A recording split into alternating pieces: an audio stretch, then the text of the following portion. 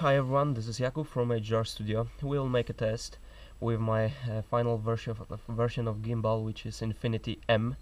And I want you to know two important things about this test. First of all, we've got about 3 meters per second wind, and what's more, I use just DJI Naza system, which is, as you know, very simple and very easy system just for hobby use.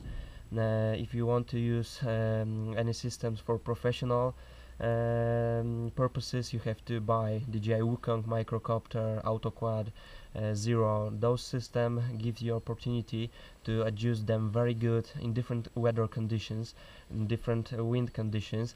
DJI Naza is very simple and very easy system just for hobby flying, so you have to know this. But in my opinion, if you are making a test and this test is made with stuff which is not professional like DJI Naza, and in a hard wind condition, those tests are the best. They show the real possibilities of your stuff, of gimbal, and I want you to know this. So let's make a flight.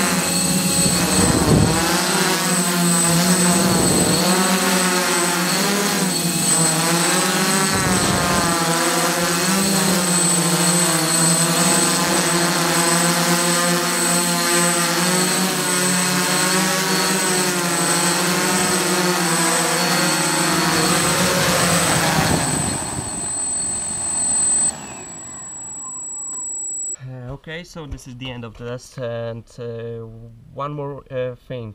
I use AlexMos Controller, which is set on default settings.